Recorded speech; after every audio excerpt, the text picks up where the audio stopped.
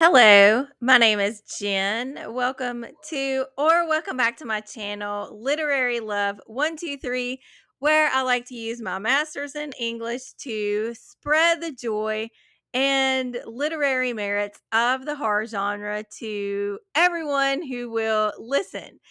Today's video is going to be the start of a vlog. So I am calling this my Augtober vlog because spooky season is in full swing now. So in this vlog, I'll be reading 3 books and I'll be doing some Halloween shopping and decorating. So let me tell you about the books that I plan to read for this vlog. The first one is an audiobook for This Thing Between Us by Gus Moreno. And the next book that I'm going to read is Maggie's Grave by David Sodergren. And then finally, I'll be reading The Unmothers by Leslie J. Anderson. So as I get to the books, I will tell you a little bit more about them at that time. So after a quick intro, we will get started on day 1 of this vlog.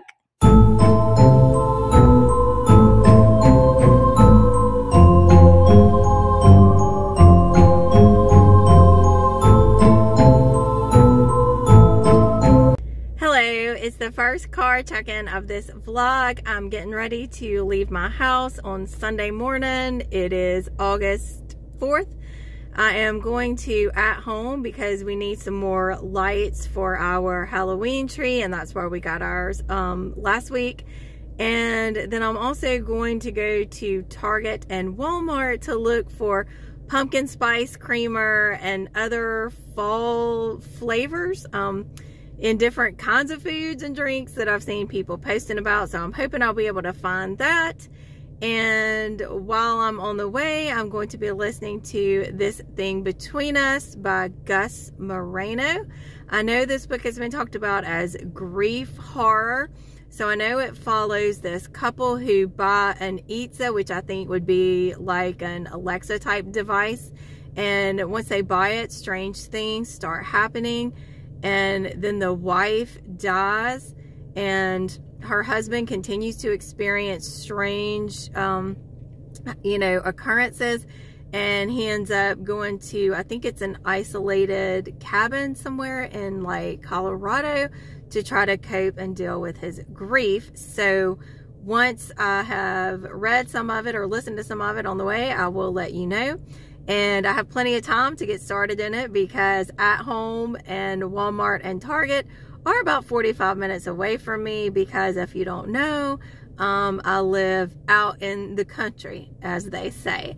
So I will see you in my next check-in. Bye for now. These are giving Maeve Fly, the eyes are the best part vibes.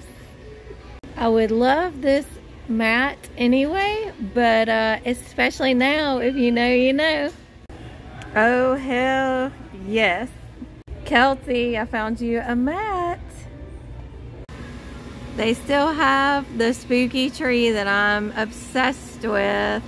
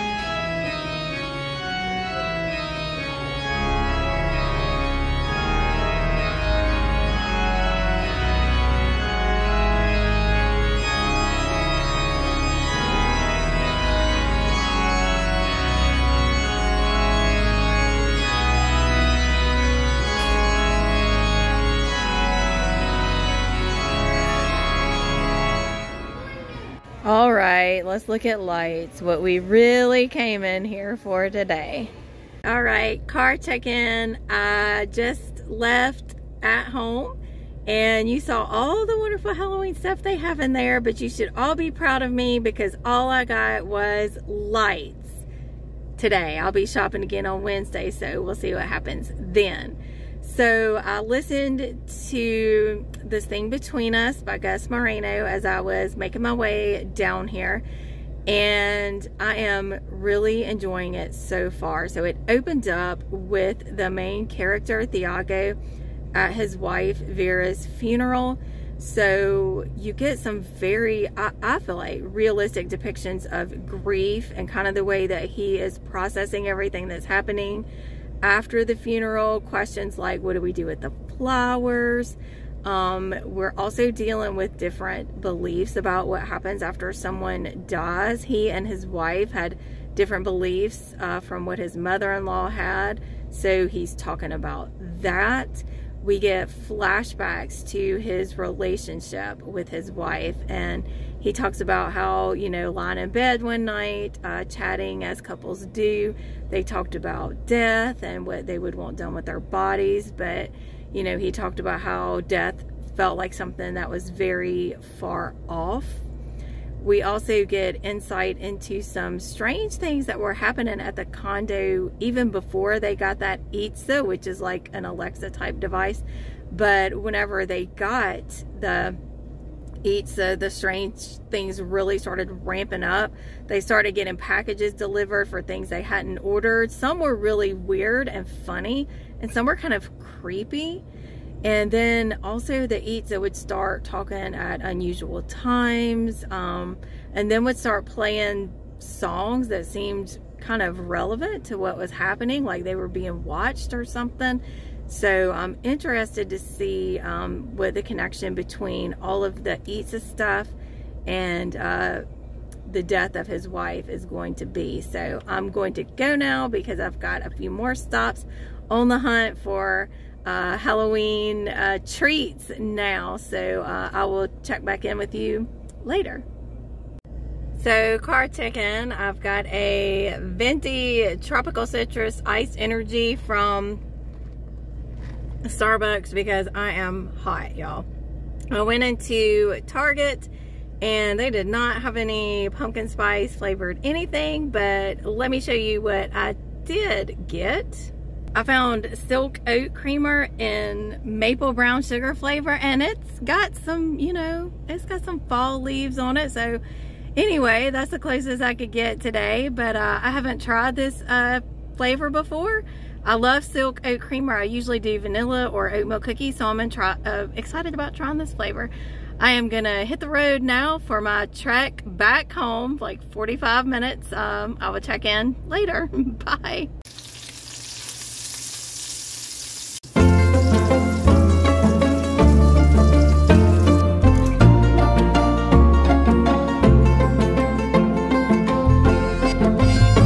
Hello, it has been a while since I checked in. The last check-in you saw was on Sunday.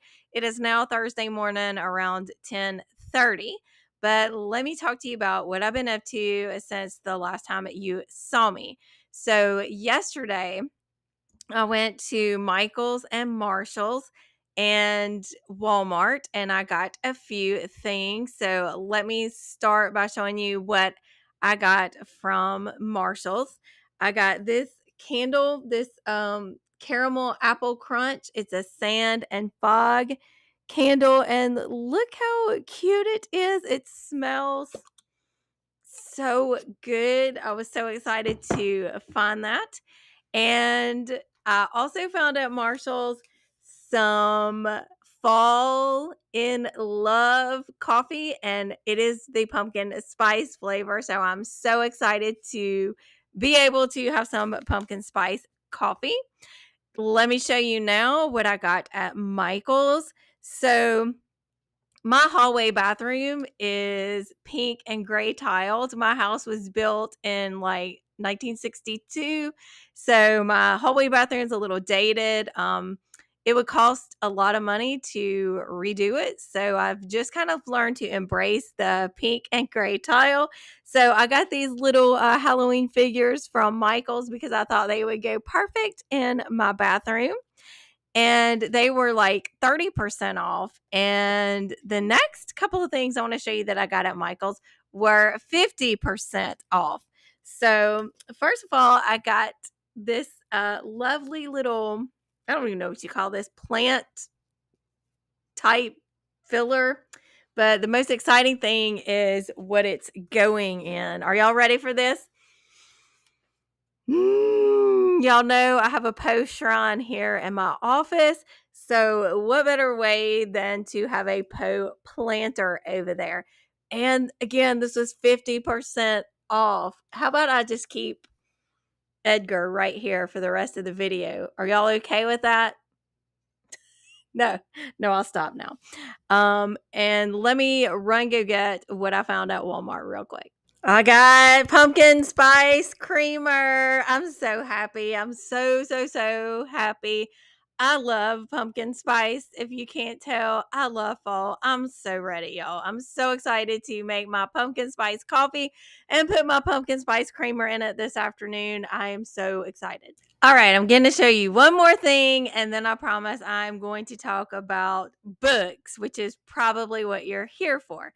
But I wanted to show you this Thomas Hill standpipe ornament.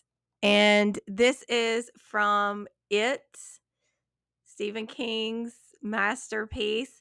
And if you've read it, you know the importance of the Thomas Hill standpipe. When I went to Bangor in April of 2023, I have pictures taken of me standing outside the standpipe. And so the tour company that we did our Stephen King tour with, they sell ornaments. And I saw that they were selling the Thomas Hill standpipe ornament. So I posted it like on Facebook and tagged my husband and was like, hey, don't you want to buy me this? And he didn't respond on Facebook.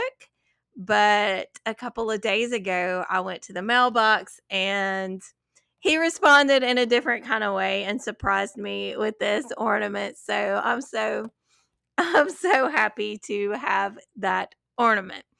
All right, now let's move into books. I am finished with this thing between us, and I really apologize that I did not do any check-ins as I was going along, except for right after I'd started it. I don't really know how to describe this book. It is grief horror, but it leans heavily into cosmic horror and existentialism and existentialist dread. I can't really say a lot about where it goes because I feel like that would spoil it. And I'm still trying to process some of the things that happened in it. But it does have to do, I would say, with possession to some degree, with questions about how much control do we have over our own lives? Is there some cosmic force that is making things happen? So, all of those kinds of questions. And I'm sitting right now at a 3.5 to 4. I've got to think about it a little bit more before I decide what I want to rate it. But it's going to be somewhere between 3.5 and 4. I will say if you liked The Fisherman, which is my favorite book of all time, then you may also like This Thing Between Us. So again, I obviously didn't like This Thing Between Us nearly as much as I did The Fisherman, but I did enjoy it. So I'm probably going to end up giving it a 4. I started reading The Unmothers. I only am like a couple of chapters into it, but I do like it so far. So, this book follows a reporter who has recently lost her husband, and she's being sent to cover this really bizarre story in a very small, kind of isolated town where supposedly a horse has given birth to a healthy human boy. So what she's got to go on at this point is, the story of course, about the horse giving birth to this healthy boy, and also a photograph that was taken of the horse, of the father of the child, and like a couple of other people. And at this point, we don't really know exactly how this horse became pregnant. There's actually some questions about, did this boy and this horse, you know? So it's really bizarre. But I do like it so far. She's made it to the town. The townspeople are, somewhat friendly in certain ways, but then they're also a bit standoffish and kind of wanted to make sure that she's not going to come and wreak havoc on their town, that she's not going to represent this story in some kind of bad light. And they keep saying things to her like, when you interview the young man, you need to, you better be good to him. I don't know. I don't know where it's going to go, but I am liking it so far.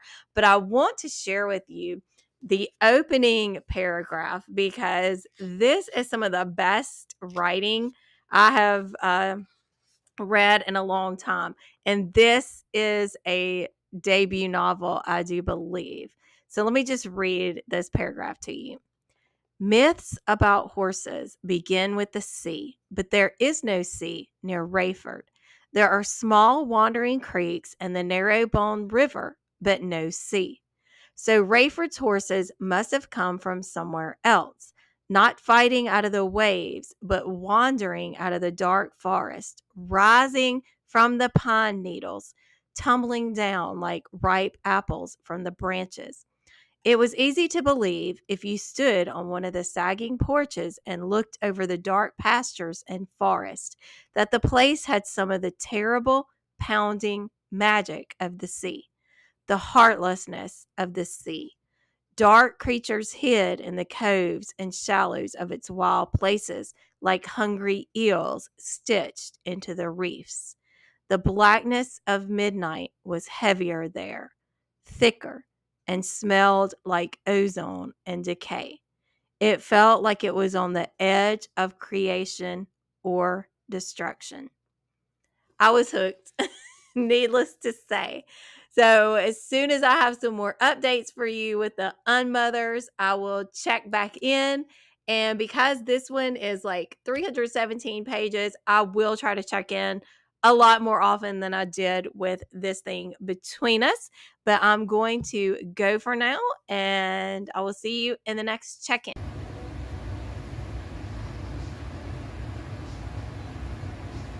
Look at that fine man decorating the Halloween tree.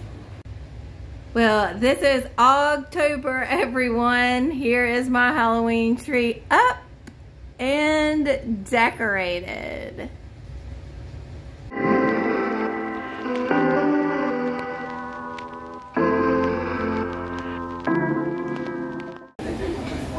Say hey. Say hey, deuces. Cheers.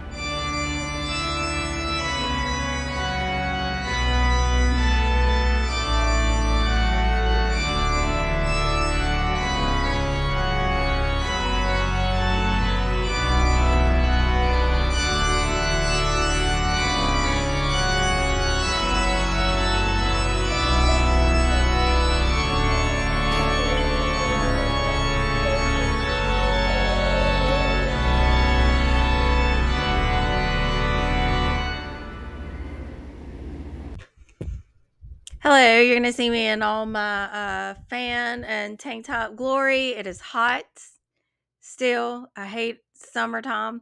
It is Saturday afternoon around 3:30ish, and I wanted to check in, So, on the last clip, you saw a date day that my husband and I had yesterday. It was really nice. We went to Mellow Mushroom and had pizza and drinks. And then we went to Books a Million and Michael's. And I've been having some struggles with my mental health really throughout the whole summer. And yesterday, with my daughter being back in school and my husband being off work, you know, I told him that I felt like he curated a day especially designed for me, and that really did it really did help to, you know, kind of lift my spirits. It's not like suddenly a cure, right, for depression, but, you know, it does help to have a strong support system. So I just want to say, you know, thank you to my husband for yesterday. So let me talk a little bit about what I got. We didn't want to or need to spend a lot of money yesterday, but I did get a couple of things. So at Michael's, I got some candles, which I don't have with me right now, but I'll show them later. But I got these really cool pictures. So, like, you know, I hope you can tell on here. So we got like, oh, you know, nice family portraits. And then all of a sudden you change it and right. I just love these little things. So I got those at Michael's.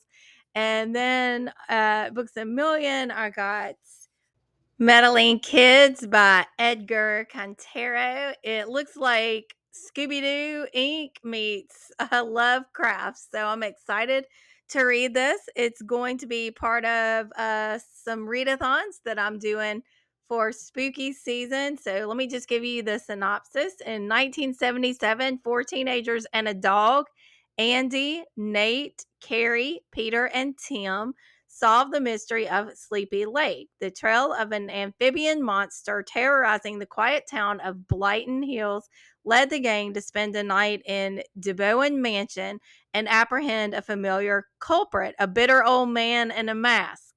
Yes, Scooby Doo. Now in 1990, the 20 something former teen detectives are lost souls, plagued by night terrors and Peter's tragic death. The three survivors have been running from their demons. When the man they apprehended all those years ago makes parole, Andy tracks him down to confirm what she's always known. They got the wrong guy. Now she'll need to get the gang back together and return to Blighton Hills to find out what really happened in 1977. And this time, she's sure they're not looking for another man in a mask. A mad scientist concoction of H.P. Lovecraft, teen detectives, and a love of Americana. Edgar Cantero's Meddling Kids is a story filled with rich horror, thrilling twist, outright hilarity, and a surprising poignancy. So I'm excited to read this one. So let me talk to you now about what I have been reading. So I made it to page 113 of The Unmothers by Leslie J. Anderson. And I'm finding that I'm really having to focus a lot when I'm reading this book. We get a lot of different points of view. So that can be challenging. We, of course, get what I would say the main character, Marshall, who is investigating the story behind the story of a horse giving birth to a human baby boy. And she's in this small town, and we're meeting a cast of characters in this town too, from the young man who is the father of this baby, to his mother, to his grandfather, who's kind of got this power over this small town. We encounter mangled horse, a mangled horse. And we've also encountered a dead body that, the person died in a very bizarre way. And lying next to that person is the town drug addict. So we're also getting the story or the perspective from this drug addict, from the boy who is I keep saying boy, young man. He's a teenager who's the father of this baby. We get points of view from his mother. We get some other points of view that I can't really say because it would be possible, spoiler territory. We also have some mentions of folklore and changelings and the fae. We have a pastor or a minister, maybe even a priest, I don't know, some man of God in this small town. We're getting his point of view and what he thinks about the superstitions of the town. So it's interesting, but I don't know how really to explain it. Again, like I said, because we're getting a lot of different points of view. So hopefully next time I check in, I can give you a little bit more information.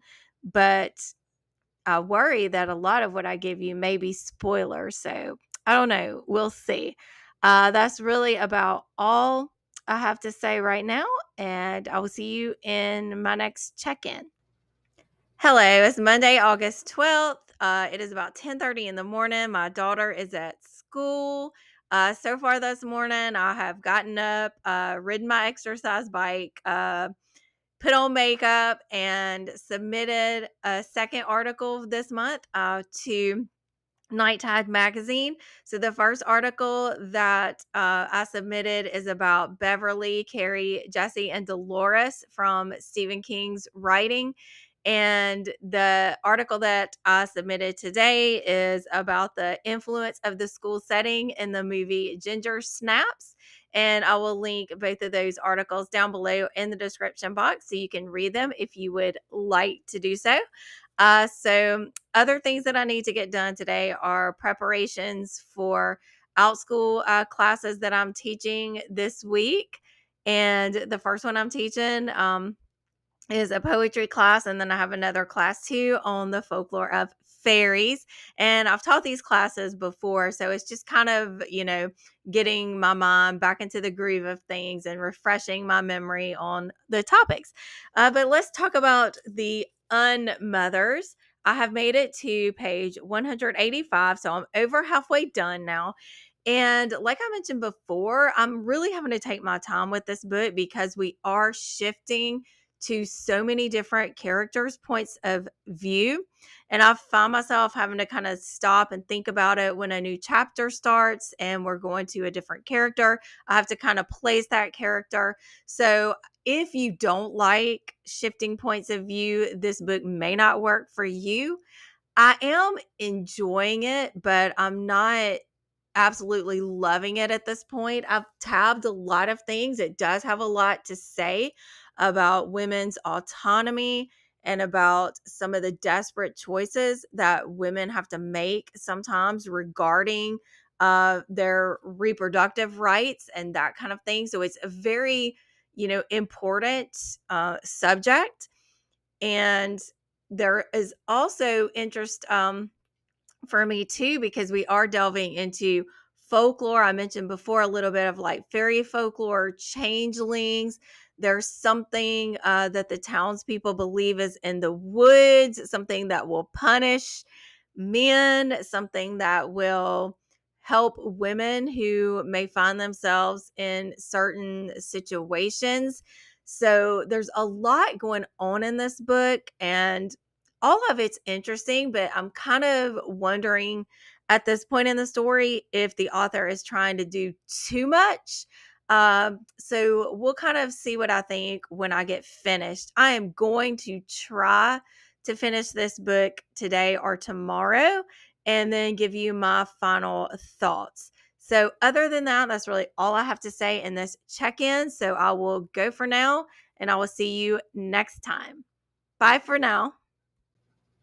Hello, it's Thursday, August 15th. It's about 10:30 in the morning. It's been a couple of days since I checked in.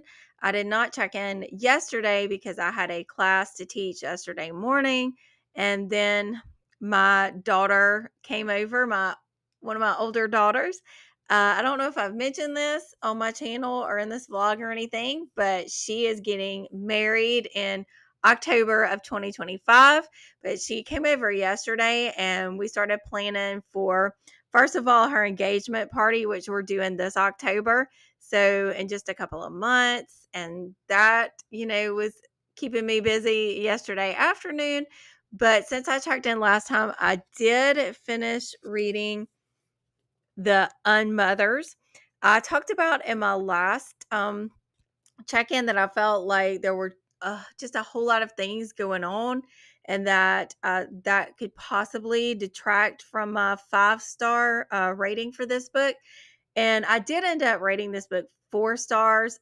It was really close though. I kept wavering back and forth between 4 and 5 stars. And I feel like it would have gotten 5 stars if some of the storylines had been a bit more succinct, maybe. But it's really, really, how can I say this? You need to check trigger warnings for this because you have pregnancy loss, trauma related to pregnancy. In general, the trauma that sometimes comes with simply existing as a woman in this world. I would classify this though as good for her horror. I can't really say why exactly because that would be spoiler. But if you like good for her horror, then I think you will like the Unmothers. One of the things that I really appreciated that this book did was to show the strength of multi-generational connection between women and how that can be empowering. If you are not aware, I did write my master's thesis on the power of multi-generational women's connection in Stephen King's Beverly Marsh from It, Carrie White from Carrie, Dolores Claiborne from Dolores Claiborne, and Jesse Burlingame from Gerald's Game. And that kind of sentiment about the power in numbers and the strength of women of different generations shines through in this book. And it reminded me of a quote from feminist theorist Helene Cixous. So let me read her quote. If we, referring to women, are legion, it's because the war of liberation has only made as yet a tiny breakthrough, but women are thronging to it. I love that quote and I love that idea of women joining up together to become a powerful force. It is a very relevant topic today. There is a passage from the Unmothers that I want to read that I feel like really encapsulates this idea of the strength of multi-generational women bonding together to fight for their agency, for their bodily autonomy. But I'm going to edit the quote so as not to give away spoilers. I'll take out some character names and some other identifying characteristics. So the women are about to do something powerful, and this is how it's described. These women are all putting their hands together. One woman's nails are hot pink, My Little Pony pink. Another hand joined that one, gnarled with a battered gold band.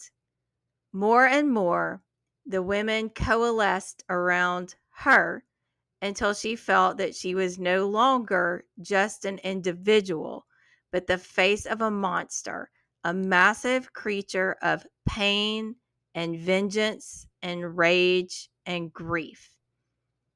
This is a very powerful book, and I do recommend it, but with the disclaimer that you definitely need to check trigger warnings. So the final book that I'm going to be reading for this vlog is Maggie's Grave by David Sodergren. So I'm going to start reading that one today, and I will check back in with you whenever I have some thoughts to share about it. I will see you in my next check-in, so bye for now. Hello, it's Friday afternoon, about 12:30. If I look tired, that's because I am. My daughter is home from school today because she has a cold. Colds aren't fun, of course. Thankfully, it's just a cold though. But as you can probably tell in my voice, I'm pretty sure I am coming down with her cold 2. So she's actually taking a nap right now. So I thought I would take advantage of that and hop on and do a quick check-in. So since I talked to you last time, I have gotten about 12%, I think, into Maggie's grave, and I'm really enjoying it so far. But I will say that opening chapter where we get the flashback to Maggie, who is the name in the title, and we're getting what happened to her. She was accused of being a witch, and there's a very brutal scene at the beginning where men come into her home and they do very violent things to her, which, if you are familiar with the witch trials that took place in Europe, the European witch trials, of course, occurred long before the Salem witch trials, and they were kind of a precursor to the Salem witch trials. The kind of beliefs that, were in Europe followed over to the settlers once they came to what we now know as the United States. But it is very brutal, very violent, and very much in the vein of historical accuracy. So it was a very, very difficult opening read. So that was back in I believe the beginning of the book opens up in the 1600s. So we flash forward to more present day, and the town where Maggie was murdered. You've got these 4 young people who are kind of out having a good time, but there's a lot of talk about how there's hardly anybody that lives in this town or village anymore. And one of the main characters is just reflecting on how much she would really like to get out. She's kind of tired of her boyfriend, kind of tired of everything. And she keeps on thinking about Maggie, because the story of Maggie, the woman who, of course, who was accused of being a witch and then murdered, the folklore around that is something that's passed down from generation to generation in this small town. And on the night that she's out with her friends, the name Maggie Wall just keeps coming to her mind. And also, she and the other characters notice that there's a different kind of feeling in the air that night, something that feels sinister. So we get a foreboding kind of atmosphere. Some people are acting really strangely. For example, one of the characters is walking with another character, and they notice that, I guess it's like a police officer or something, or a lieutenant, is just staring distantly into the mountains and not really seeming to be quite all there. So we're just kind of at that point now where there's weird kind of vibes happening, and that's all I can really say right now because I'm just barely into it, but I really do like it so far. But definite trigger warning for that beginning chapter, and probably for some things that are to come. But let me talk to you about what else I've been up to. I've also been prepping and teaching some of my classes in fall. I have more that will be starting in September. So I've been working on those. I have classes about poetry analysis. I have a high school semester length class for Edgar Allan Poe.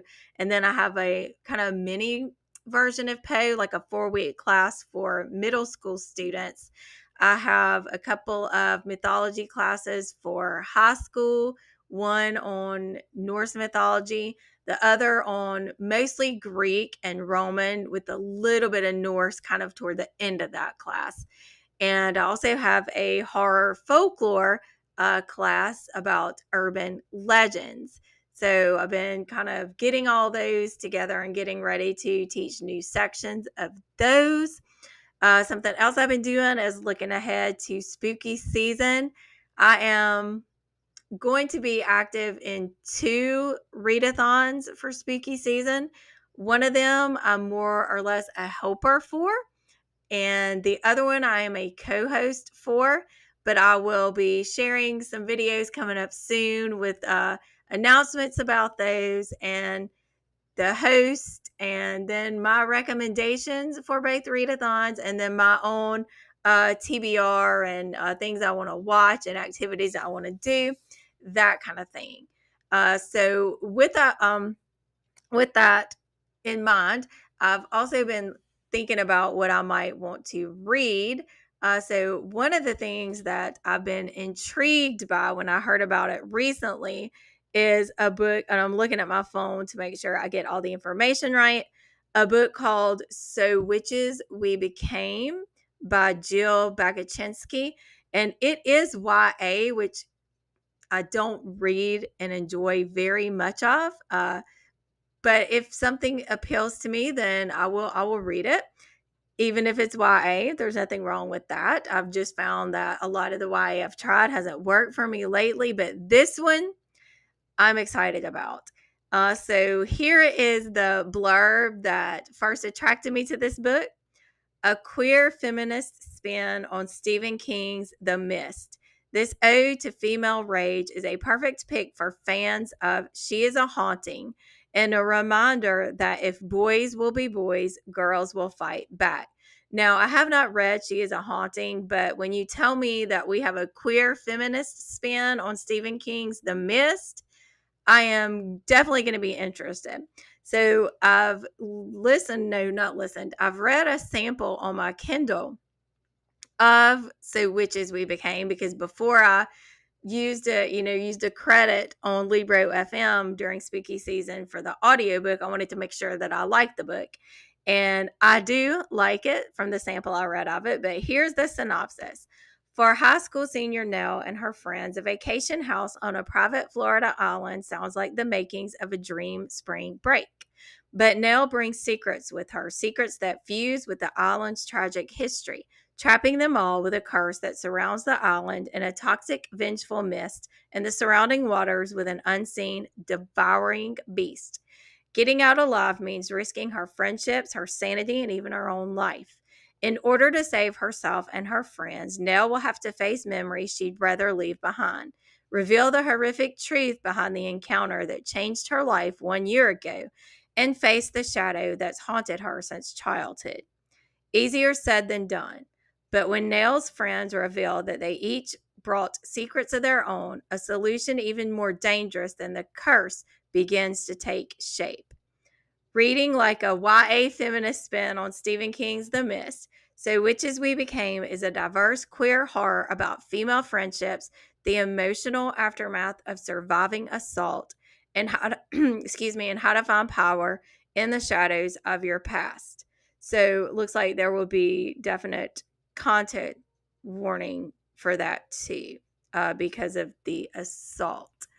So a couple of the other things that I've been up to lately, I'm excited that I've had 2 articles published with NightTide Magazine. I will link both of those down in the description box below.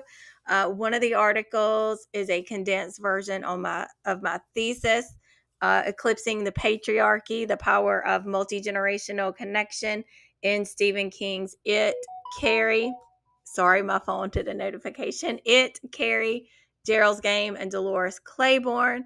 And the other article is on sisterhood, suburbia, and monstrous transformation in Ginger Snaps, which is one of my favorite movies. And you're going to hear a little more about Ginger Snaps coming up on my channel too.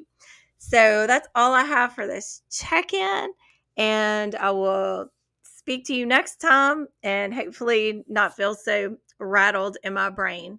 I feel like this check-in was a little bit all over the place, but this is a vlog and this is my life. So that's that. And I'll see you in the next check-in. Bye.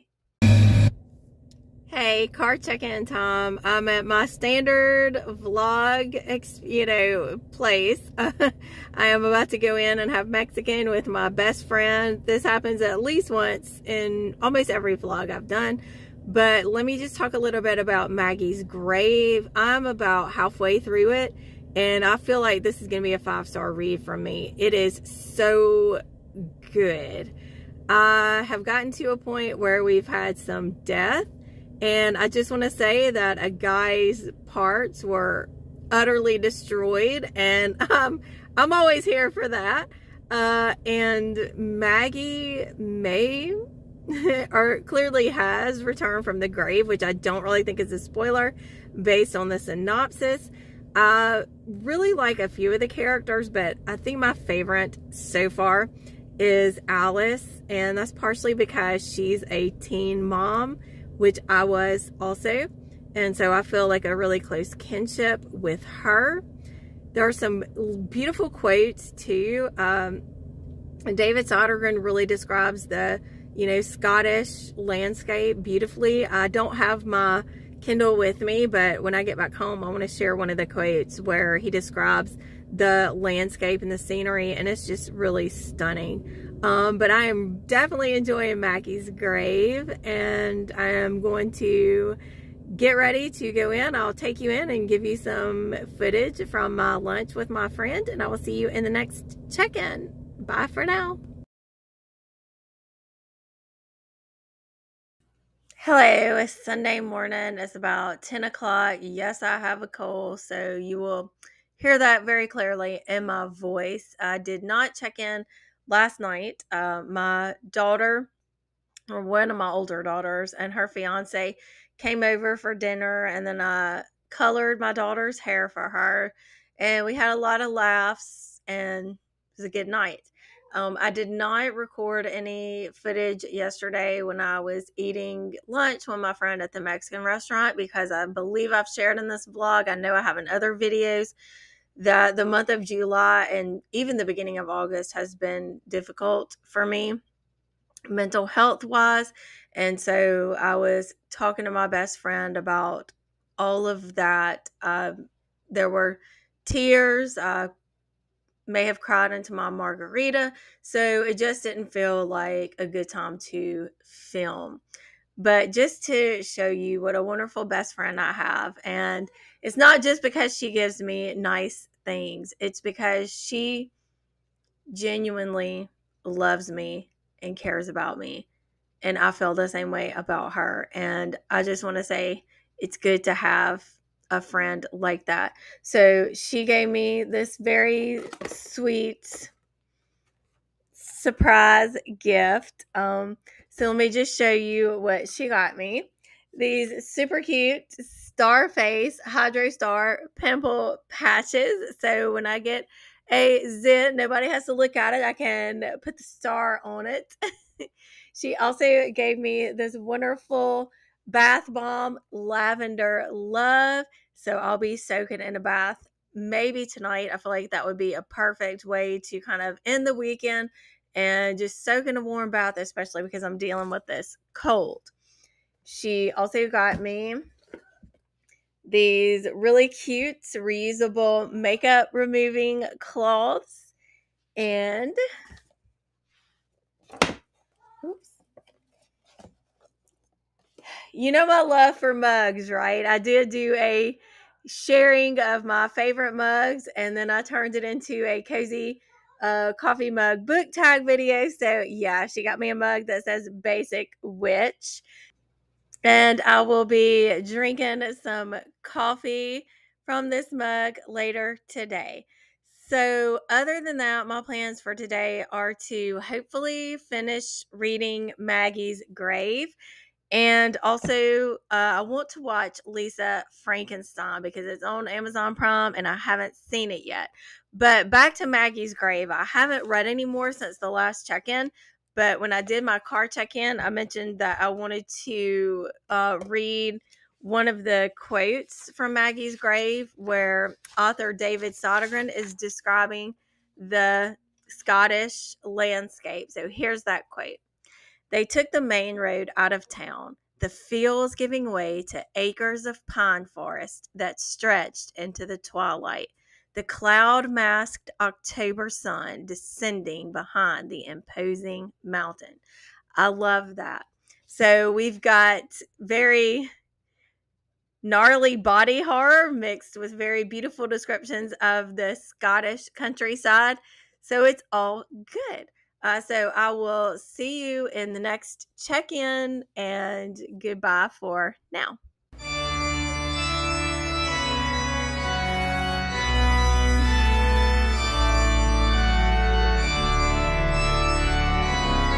Okay, so it is Monday morning, August 19th, and I'm going to conclude the vlog by sharing the candles I mentioned earlier that I got at Michael's, by talking about my thoughts on Lisa Frankenstein, and then finally my final thoughts after finishing Maggie's grave. So let me first of all show you the candle that my husband picked out when we were at Michael's. He wanted autumn walk, and I don't know why I'm showing it to you. I mean, it's just a very simple candle. It's not like you can smell it. And yes, I still have a cold, so my smell isn't as strong as it normally would be either. So I'm not even going to open these up. And the one I picked was pumpkin pie. So no surprise that mine is something connected to pumpkins. So quickly, my thoughts on Lisa Frankenstein. I really had a good time with it. I feel like that's going to be a rewatch for me on a regular, you know, cycle with a lot of my other rewatches. I find it comforting, so I feel like I will also consider it a comfort movie. And I was kind of describing it to my best friend as Beetlejuice meets Edward Scissorhands meets Heathers, throw in Frankenstein and some Romeo and Juliet vibes. One of the things that I did notice about the movie is that the character of Lisa, in some ways, is patterned after Mary Shelley. In that both of them lost their mothers. They live with stepmothers, have a stepsister. Also, Mary Shelley spent a lot of time at her mother, Mary Wollstonecraft's grave. She did etchings on graves, learned to write that way. There are also rumors about Mary Shelley having her first sexual encounter with Percy Shelley on top of her mother's grave. But again, that's a rumor, not necessarily true. But so you had those kind of elements that were a little bit of a nod to Mary Shelley herself. I thought that the movie was fun. There were some parts that I was pretty shocked by. And I feel like that'll segue nicely into some of my thoughts about Maggie's grave. I don't really want to say much about the movie as far as what happened at one point, but suffice it to say, there's something kind of similar that happens in Maggie's grave. So, in the last half of Maggie's grave, some of my thoughts are that there were sections that sort of reminded me of Shirley Jackson's The Lottery, because there's this ritual that the townspeople do in order to sacrifice possibly one person for the good, or the so-called good of the rest of the village, in order to appease Maggie.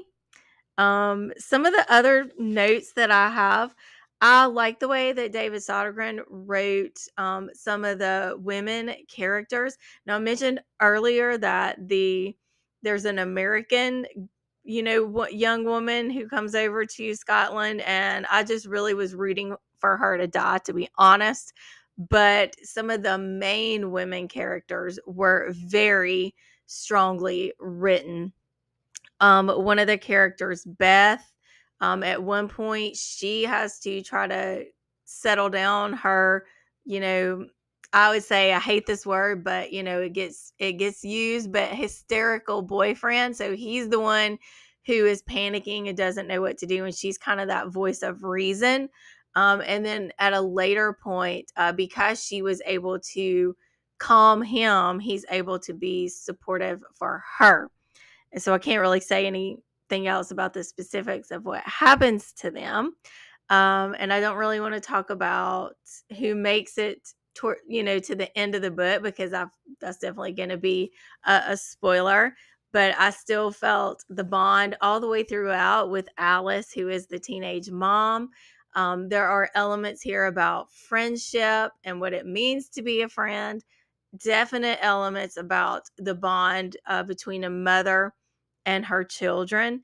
And so there's also that kind of connection between Alice and her child and Maggie and the child that was literally ripped from her body when she was accused of being a witch. So you had some commonalities there.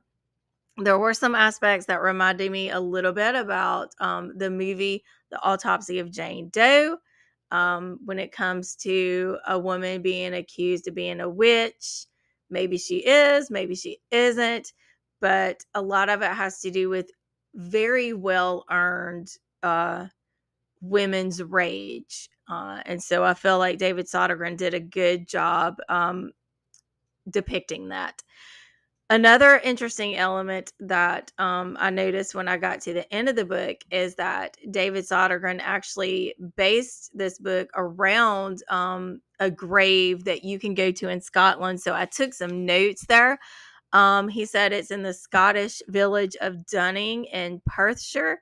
And he said the grave says something like, "Here lies Maggie Wall, burned as a witch," but for the sake of the story, he changed it to "Here lies Maggie Wall, buried as a witch." So that way you could get the whole idea of Maggie's grave and what takes place that kind of brings her back to life when she comes back to life.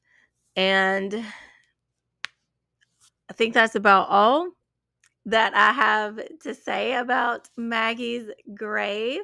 The rating, 5 stars, hands down, no question about it, 5 stars. So I had a really successful reading vlog when it comes to enjoying the books that I read. And I thank you so much if you have hung in here with me this long. This is a long vlog. So I really appreciate your time that you've spent. I would love it if you would like this video, if you would subscribe, if you would hit that bell. Let me know down below. Have you read any of these books? And what did you think of them? Have you watched Lisa Frankenstein, and what did you think of it? If you want to just leave something, but you don't know exactly what to say, you can leave me some kind of witchy or cemetery or grave kind of emoji for Maggie's grave. And I will see you in my next video. Thank you again for watching. Bye.